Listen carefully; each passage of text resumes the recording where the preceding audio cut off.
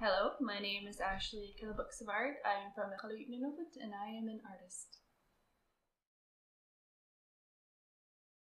I work in multiple mediums. I do sealskin jewelry as well as beaded necklaces, and I'm also a spoken poet. So I got started doing beaded necklaces because my older sister taught me how, and it was a way for us to bond. And then it went off from there. I find once you figure out how to do one pattern, you kind of like learn how to do many other patterns. So that's how I've expanded. And like the sealskin earrings is just a way for me to wear more sealskin, to be more proud about sealskin products and where they come from and my Inuk culture. So for spoken poetry, that came together. I grew up in Nunavut, where 60% are Inuit and 40% are non, so English is the main language. So I grew up with Inuktitut always around me, but never speaking it. And I was quite stubborn at the same time. So the way that my poetry writing started was through learning Inuktitut and trying to get creative with learning new words and putting it into a poem. And also searching for, my identity and being able to find ways to express myself, to connect with my culture and learn my mother tongue. Again, growing up in Nunavut, there are many. I always grew up hearing Inuit myths and legends and lots of storytelling, and I was always daydreaming. So I've performed so far at the Labrador Creative Arts Festival and the St. John's Storytelling Festival, as well as a few little sessions here and there on the Ocean Endeavour, which is a cruise ship company run by Adventure Canada, as we sailed through Greenland and Nunavut. Yeah, I'm a little shy to say that. I'm an aspiring filmmaker. Okay. And that's the reason I'm actually going to Helsinki tonight. For film. To do it's a finance and packaging forum to gather the last bits of funding to get this short film that I'm working on made. It's always a fun challenge to be creative in many different ways, but in terms of the poetry writing, I was actually really inspired by Takalik Partridge, who is now the Inuit at Large first Inuk editor at Inuit Art Foundation. Yeah. I know it is. Yeah. As well as Lakluk Williamson Bathory, who's an amazing multidisciplinary. I'm getting that. Disciplinary artist. Multidisciplinary artist. To see other Indigenous women so confidently and so strongly state their identity in their own unique way inspired me to do it in my own unique way, and to share my culture and to teach, and also not only my culture but myself.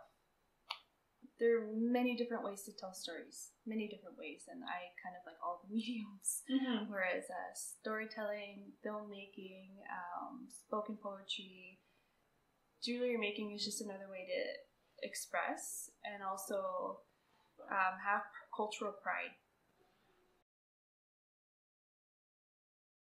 So at this moment, I'm trying to get a short film made with the whole purpose to use the short film as a trailer to sell a feature film. So the short film is about a young Inuk man living in Resolute Bay, struggling with his Inuk identity, and then a massive storm that spreads through all of North America, kind of similar to what we're dealing with right now, cuts off all of the power, and this community of 260 people live on this island way up north, and the planes stop coming, the power is off. What are they going to do? And it gets a little freaky with a little bit of cannibalism, as a metaphor for colonialism. And eventually what happens is that the Inuit community and those who want to be a part of and learn with Inuit, not just Inuit, but everyone in the community who wants to learn how to live the traditional ways of the Inuit eventually go off on the land and they reclaim what was the lifestyle that was kind of taken away. So that's one project that I'm trying to work on. And in March, I'll be heading to Windsor, Ontario to do a beading workshop with the Windsor Regional Arts Association, I think it's Arts Council. And also there will be a quick pop-up show there. Usuma production is really inspiring, and I wouldn't be doing what I'm doing without them. Growing up, I had friends who were interested in filmmaking, and I kind of thought like, oh, we're from this tiny town no one's ever heard about. It's going to be so difficult to get all the way up here.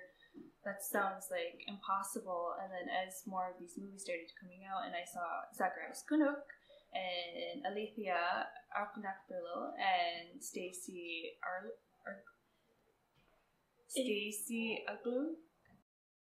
Yeah. To see all these Indigenous and specifically Inuk filmmakers come out made it very possible and gave me, inspired me to want to pursue my passions. Because I grew up always watching movies and being like obsessed with them, and I even went to film school for acting, but quickly decided that I wanted to do filmmaking and do all of it. Yeah, another part of it was also the lack of representation for Inuit growing up, and if it was represented, it was like from 40 years ago or 50 years ago. There's nothing contemporary, or not much contemporary Inuit media out there. Or from like a very colonial that's perspective. Right. Yeah, we need to be telling our stories our way.